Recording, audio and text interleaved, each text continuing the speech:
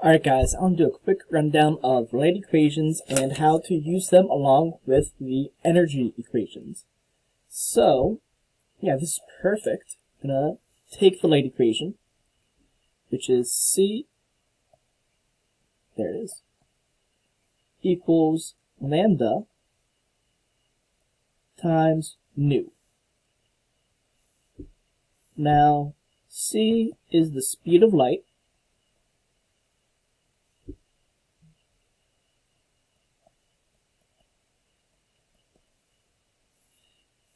And it's also equal, I'm going to put this below it, to 3.00 times 10 to the 8th meters per second. That will never change.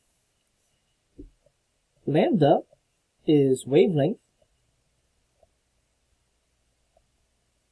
or the distance. If you have a wave, it's the distance from the start of one wave to the start of the next. And nu is frequency.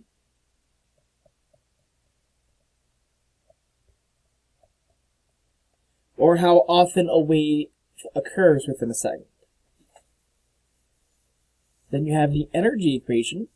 Let's change colors for that.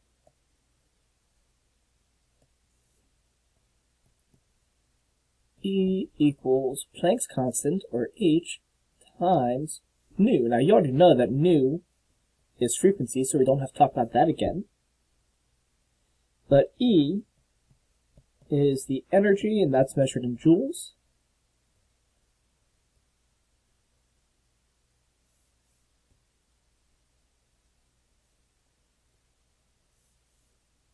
And H is Planck's constant. Make sure I spell this guy's name right. Name's not actually written on here, so I'm just gonna wing it. And that is 6.626 times 10 to the negative 34th.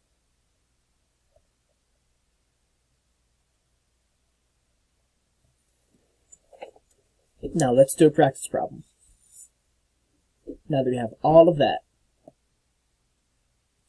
So if I were you, maybe take a screenshot of this so that you know what you're looking at. Remember that our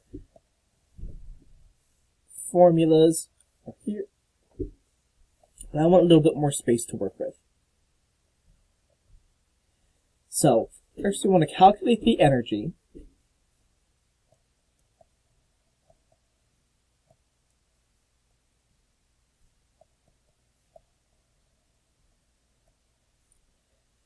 Of a photon with wavelength equal to 6.4, that's not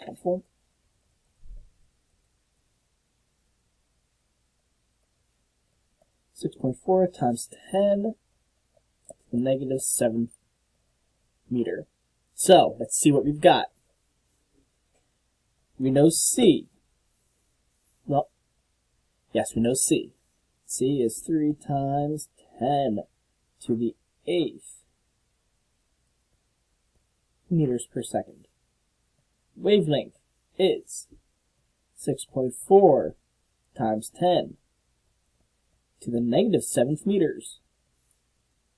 Nu, frequency, is what? So we need to find that. Our goal here is to find energy. And finding the frequency is part of that, because frequency is the missing part of the energy equation. Energy is what we need, and Planck's we already have. It's 6.626 times 10 to the negative 34th joule seconds. Alright, now to find our frequency, we need to rearrange the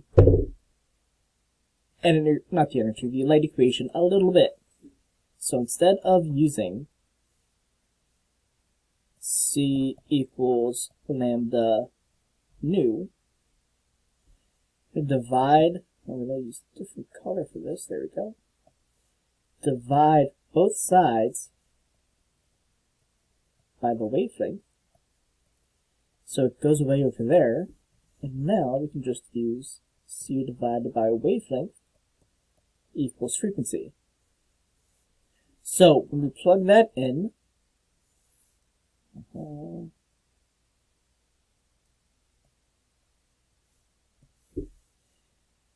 it's 3 times 10 to the 8th meters per second divided by 6.4 times 10 to the negative 7th meters, and that will give us our nu, and that's going to come out to 4.69 times 10 to the 14th hertz. So now we plug this in to our energy equation, which, if you recall, is E equals Planck's times nu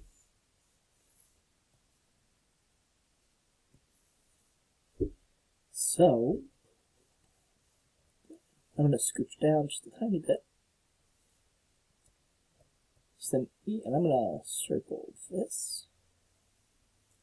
E equals 6.626 times 10 to the negative 34th negative second times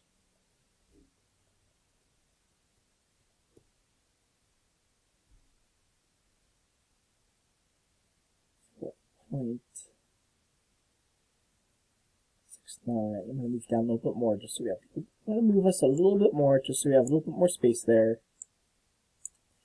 4.69 times 10 to the 14th hertz. So when you calculate all of that out, you're going to end up with 3.11 times 10 to the negative 19th joules. And that's the light equation. So practice on your own. You have your practice pages and your documents available. That's it. So good luck, happy equating, and I'll talk to you soon.